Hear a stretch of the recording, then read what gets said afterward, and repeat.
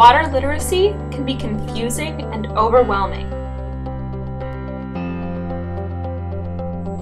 Today, we're talking about water vocabulary. Watershed is an area having a common outlet for its surface water runoff, which drains to a particular body of water. Watercourse is a flowing body of water, such as a river or a stream. An aquifer is a geological formation that stores and/or transmits water, such as to wells and springs. Alluvium is clay, silt, sand, gravel, or similar detrital material deposited by running water.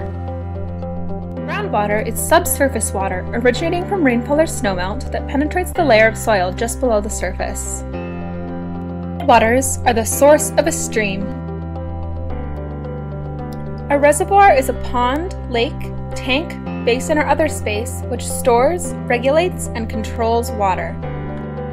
Wastewater is domestic effluent consisting of black water, gray water, water from commercial establishments, industrial effluent, stormwater, and other runoff, i.e., sewage. You have it. You're well on your way to growing your water literacy.